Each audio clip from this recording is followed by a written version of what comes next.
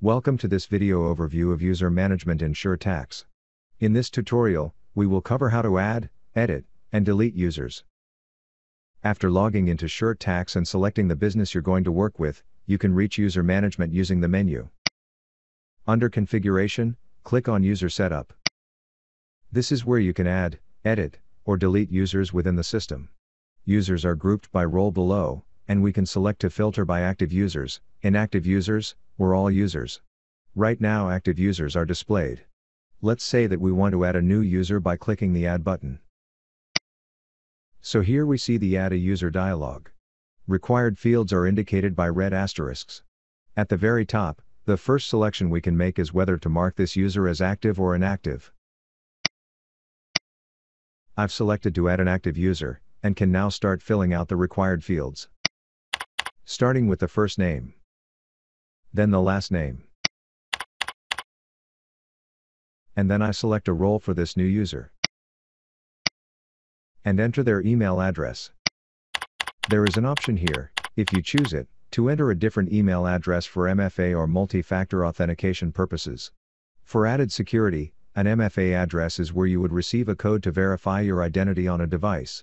The box to use the same email address is checked by default, but if you want to enter a separate email address, you can uncheck it and enter the address in this field. I'm fine with them being the same, so I'll skip this field. It's also optional to add a phone number for this user. And I can specify what type of phone number it is. Lastly, I can select whether to specify that this user can be designated as the preparer on returns.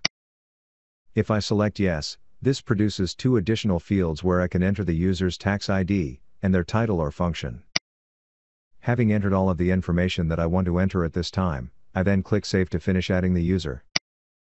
And here we can see the new user that I just added, placed in a group according to the role that I assigned for them.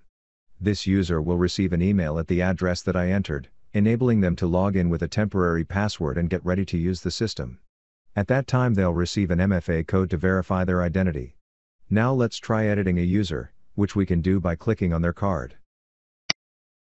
This opens the Edit a User dialog, which has the same fields as the previous dialog but includes the information I already added. Let's say I want to add a phone number for this person.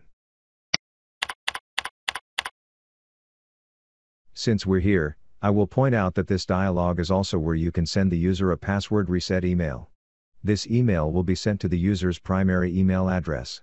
Having come here to edit though, and having made my change, I will click Save to save my changes and close the window. Now we can see that a phone number has been added to the card for this user. These groups, organized by role, can be expanded and collapsed accordion style so that you only need to see the users you want to work with.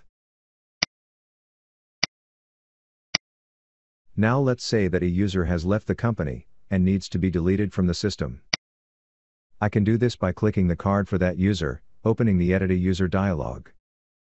If you expect the user to return, you can simply toggle Active User to No, marking that user as inactive. But in this case I will remove the user by clicking the Delete button. I am then asked to confirm the deletion. And now we can see that the user's card has been removed from the user setup screen.